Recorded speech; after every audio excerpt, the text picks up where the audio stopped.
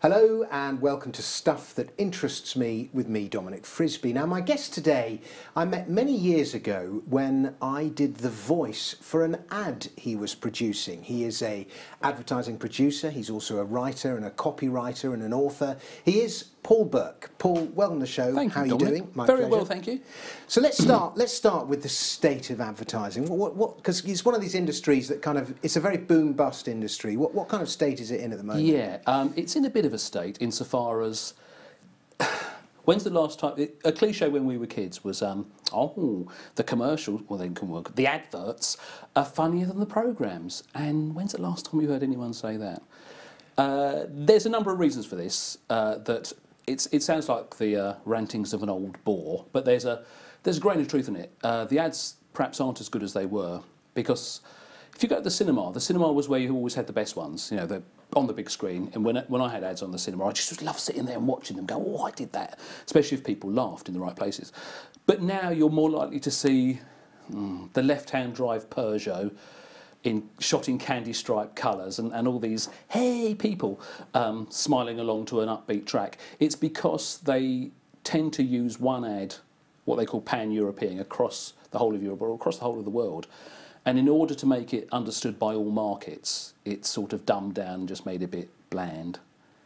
So it's lost its edge. It has sort of lost its edge. The other thing, I'm afraid to say is true, is if there were a place in life where creative people went, just pretend it's called creative school. And in the 80s, if you went to creative school, if there was such a place, the coolest thing to do was advertising. You want to go into advertising. So all the best people from creative school went to advertising.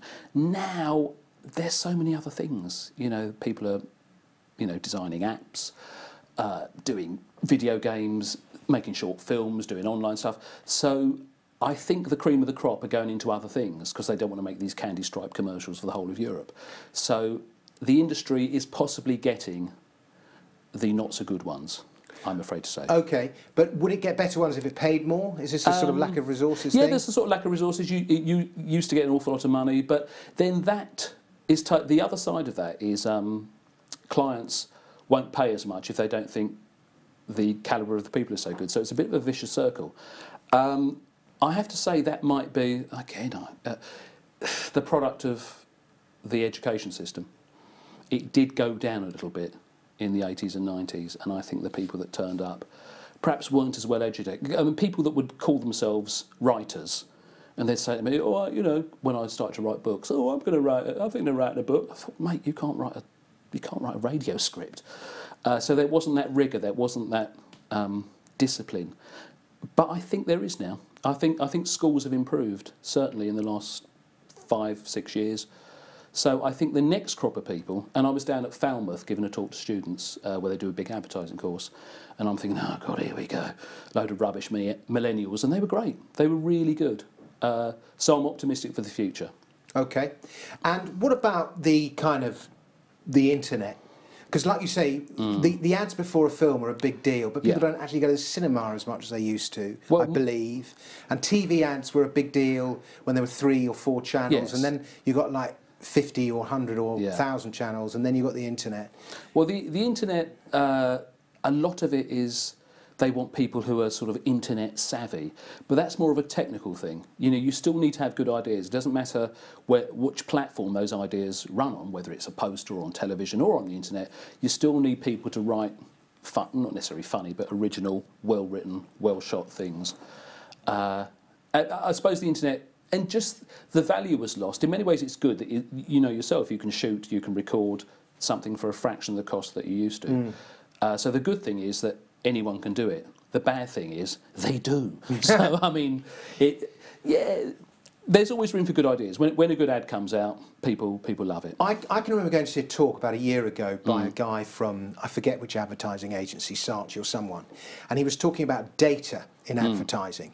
And you know the story about how Target in America knew a girl was pregnant before she did? Do you know this story? No, I don't. So by her habits, by her buying habits, they realised she was pregnant, and they started marketing stuff that you would sell to pregnant women to her. She was only 16, this girl. Her dad got really cross email, there was a big kind of argument with Target, and then 2 or 3 weeks later they discovered she was pregnant. So this is, and this guy was saying how data is just driving everything in advertising.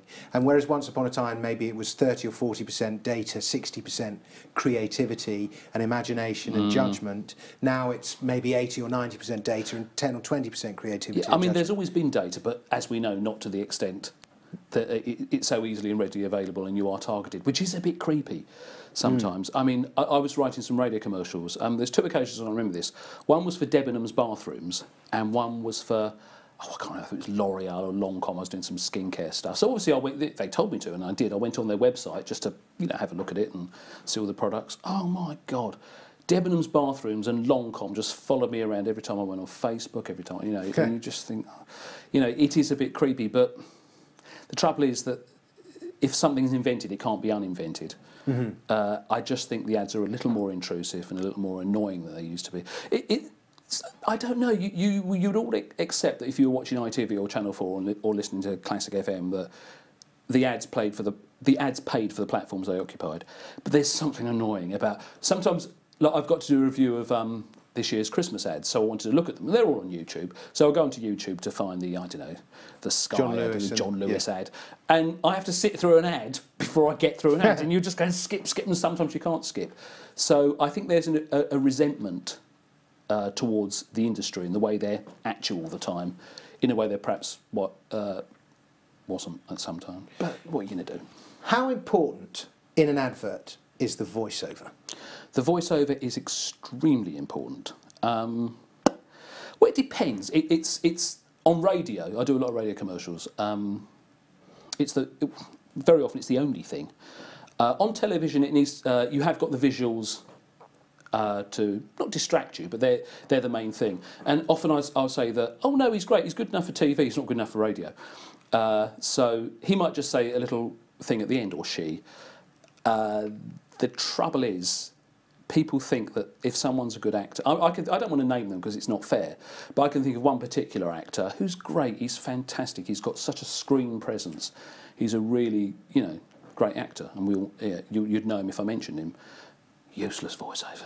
Because once you're taken away his good looks and his presence, all he had was his voice. His diction wasn't that good. He couldn't, kept stumbling over it, which is fine. Well, not fine, but his great strength is his appearance and his ability to act and his expressions. So when you're just left with the voice, sometimes they're not as good. If the two skills between voiceover and acting is a bit like a Venn diagram. There's crossover between the two, but they're not. One doesn't necessarily mean you're good at the other. There's loads of good voiceovers who are rubbish actors, often very over the top. There's loads of good actors who are terrible voiceovers because, like you say, the diction's bad, they've got bad R sounds or something, their read is flat, they're stressing the wrong words. So it's rare that you find somebody who's good at both. John Hurt? John Hurt was fantastic. I remember using him, because I still get a thrill out of doing those things, that I've written something and someone off the telly, very often I've seen someone on the telly or in a comedy club, and it's easy to find out who their agent is, and I've got this thing, it'd be good for that. He would or she would. And, on Thursday, there they are reading out loud something I've written. I mean, the lovely thing about the advertising industry, I mean, I'm not poor, but I'm certainly not rich, but I have access, and not many people can do that. I remember being in the street, and I was talking to this girl that I knew, and suddenly Hugh Bonneville comes up behind me, hello, Burke, and she's going, because to her, this man is, the star of Downton Abbey. But to us, because we all sort of know each other and use each other, sort of use him for voiceover, he's just, not just, but somebody I've worked with. You forget how famous some people are. John Hurt, I could not believe. He had the hat and the scarf. And just wonderful. He could do both. He could. He really could. The joke is, how many actors does it take to change a light bulb? 20, one to change the light bulb, and 19 to say they could have changed it better. But I'm often watching a radio ad, or watching a TV ad, and there'll be a voice at the end, and it's a similar kind of category of voice to my own, and I'll go, I could have done that better. And you probably could. And I probably could have done. And it turns out it's the voice of, somebody with the surname Fines, or whatever it is.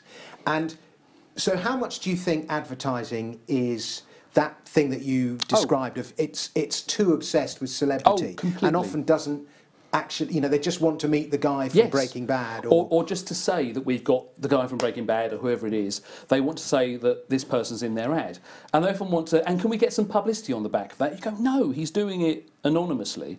And if you say, hello, my name's Rafe Fiennes, that's a different thing altogether. He'd have to endorse it, and that's not what they're there for. But I had a thing once. I was trying to find a new voice for Sainsbury's. And they said, well, we want a well-known voice. So I got this little file out that I keep that had 10 or 12 very well-known people. But I didn't name them. I said, there's voice 1, voice 2, voice 3, voice 4, see how many you can identify. And they're going. Tell me some of the names, or do you not want to? Dawn French was one, didn't know it was her. Idris Elba, didn't know it was him. I think Jennifer Saunders as well. I think I put French and Saunders in there.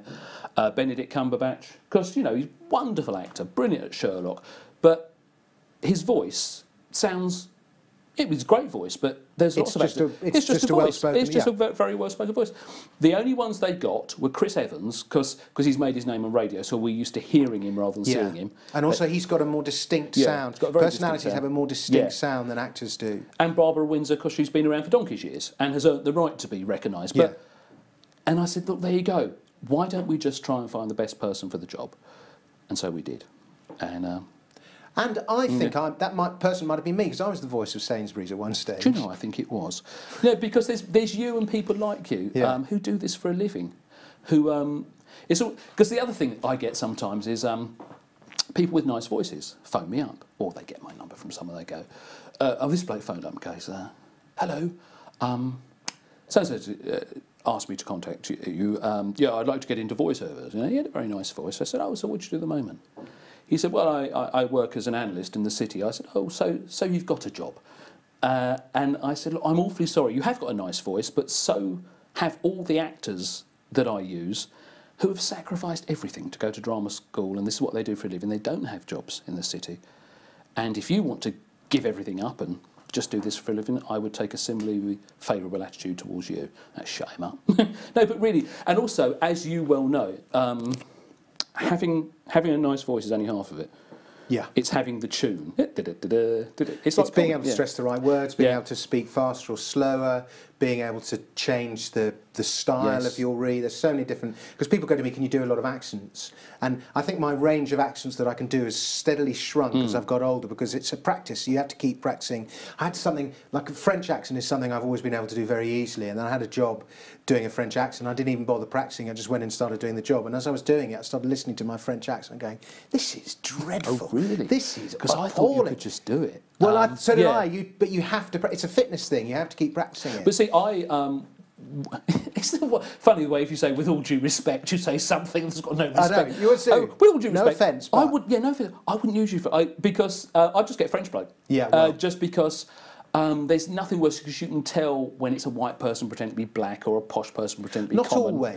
Not always, but with the genuine article so readily available, I'd always just get a French bloke. It's safer to go for that unless you're looking for comedy. Oh yes. Well, in which case it's often better to have the one step detached. Yeah, the one step detached, the way we think French people speak when they actually don't. I'd have you for Italian, though, being half Italian, which was... You wouldn't think he's half Italian, ladies and gentlemen. I've had one...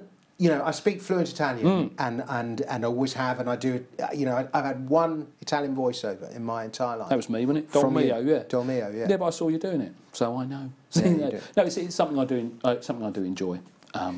So let's talk about... if you were going to fix advertising, what would you do? I would make sure the people that came into it, because ultimately the buck has to stop with the people that create the ads. And again, I know this is true. They originally paired a writer and an art director, and the writer was very good at writing. He was usually a frustrated playwright or novelist, and the art director he might have done fine art, and he was for want of a better word, he could actually draw. And I would make sure those core skills, those craft skills are in place, because people often go, someone somewhere said, "Oh, it's all about the idea," and you go, "No, it isn't."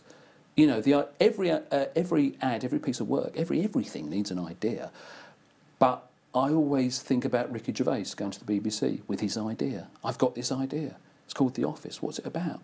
Well, it's this really dull bloke who works in this really boring office in Slough, surrounded by boring people, and not much happens. They're not going to commission that, are they? You know, it was about the craft, it was about the casting, it was about the writing. And I think the commissioner actually had to be told how good the pilot of that was. Yeah. She didn't get it. No, well, you would...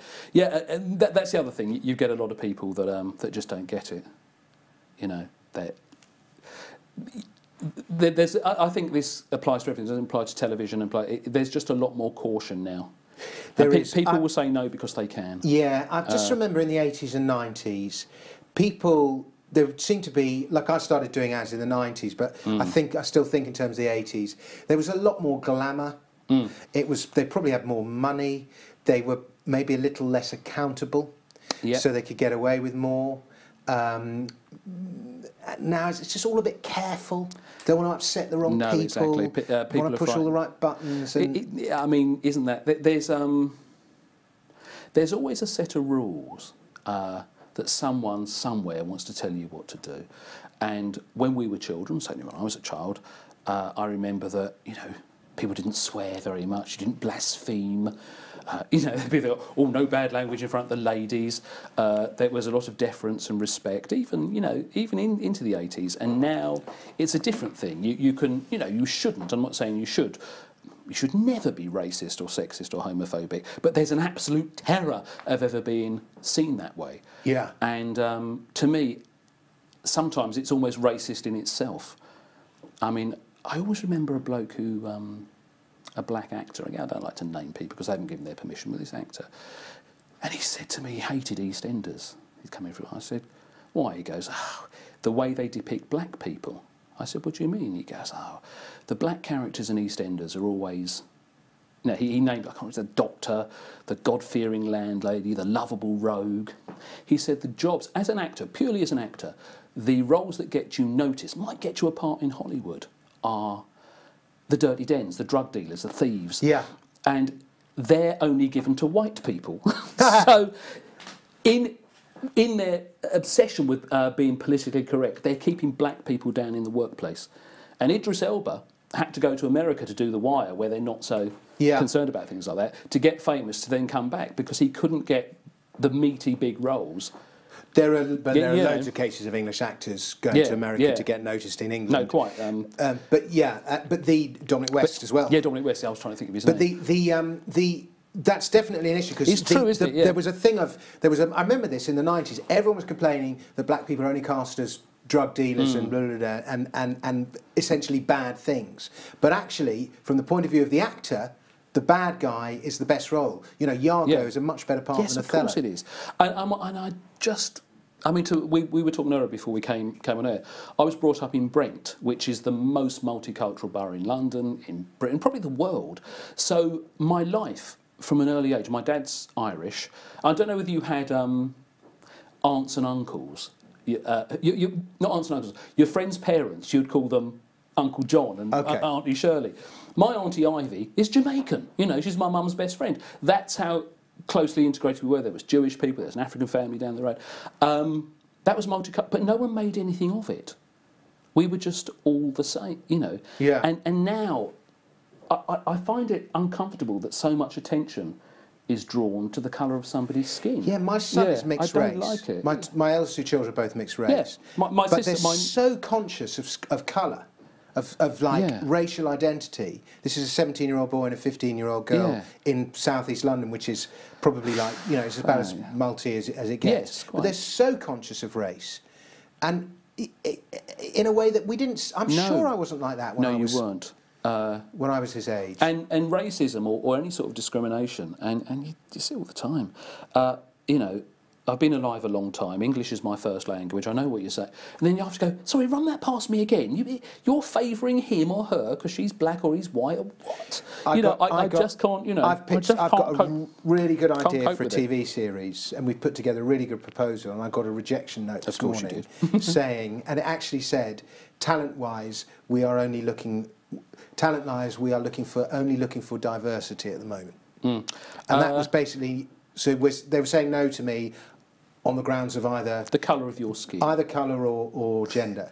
But to have that actually said by a commissioner, it's pretty. You're not supposed to say that. No, I think that's illegal. And I think that commissioner, whoever he or she is, should be prosecuted because you're just well, you're if you but then you just come across as so bitter. No, but I just can't get my head around it. I know I'm sort of babbling, but I just never could. I come from a background where you're treated the same. You know, I'm not foolish or naive enough to deny that there is racism against ethnic minorities. Of course there is, but the only way to address that is for it not to matter, for us to treat everybody with equality, dignity and respect. And it saddens me that we're living in slightly racist times where you know, the pendulum's gone the other way. Well, where it even matters. You know, you just think of a football team. You think of Wenger or Mourinho or anyone. They just get the best person for the job. They don't think about whether that person's black or what. You know, and I know there's nuances and it's not quite as simple as that.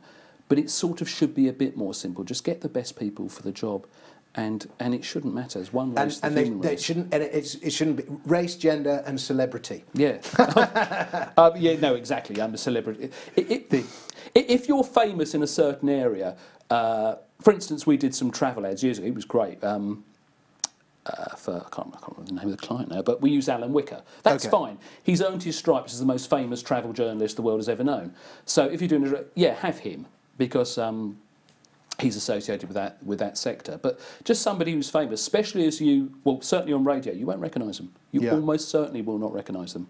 People with famous faces do not have famous voices, generally speaking. That's a good little comment to to finish on. People with famous faces don't have famous voices. That's right.